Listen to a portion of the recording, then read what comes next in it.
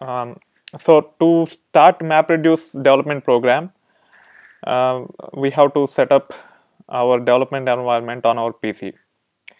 So there is a easy way to start development, that is to use our Cloudera VM. It comes with Eclipse as well. You can start it and it have Maven plugin and you can start the development. But to simulate traditional project development lifecycle, we will not typically develop on our servers. So leave the Cloudera VM like a QA server or a production server and try to set up development environment on your PC. So in this case on my Mac. Okay. So to start with, you need to have some IDE. Any IDE with Eclipse flavor is good, but I am using Spring Tool Suite. You can search for it and you can choose this Spring Tools suite and you can download it. It comes with too many good features, so many good features, and I have downloaded it for my Mac and I have opened it up and it will look like this. Okay, and it comes with Maven plugin as well.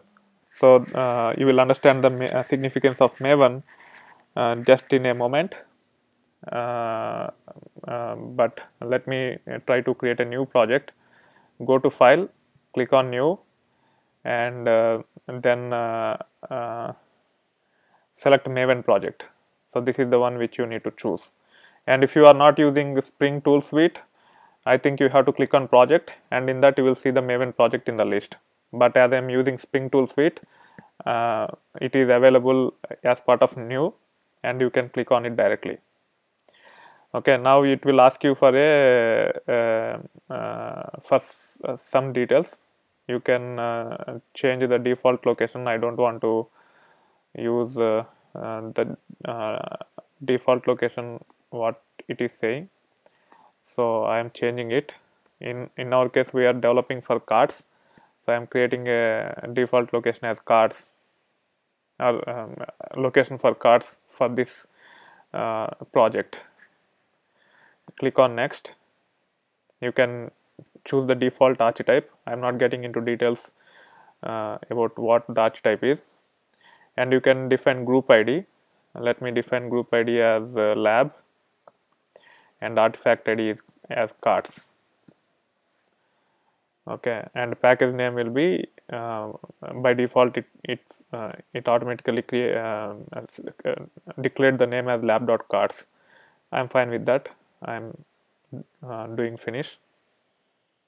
I'm clicking on finish, and once the project is created, as we have used the default archetype, you will see a directory layout. So this is the feature of Maven. Maven archetypes are similar to wizards, and depending upon the archetype you choose, it will create the directory structure. I have used the default one and it has created this directory structure. And if you expand source main Java, whatever package name it is decided when we gave artifact ID and group ID, a package will be created and there will be a file called app.java in that. So here you can see the app.java file, and then you can look at pom.xml. So pom.xml will have is to facilitate you to download all the dependencies for your project.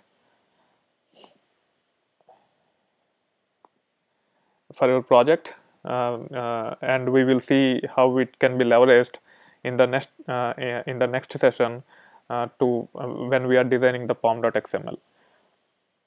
Okay, to validate our project is working, you can right click on app.java and you can click on run as, and you can select Java application, and it will run the program and it will give the output. And if you look at the app.java code, it is just a system.out.println hello world, and it printed out hello world.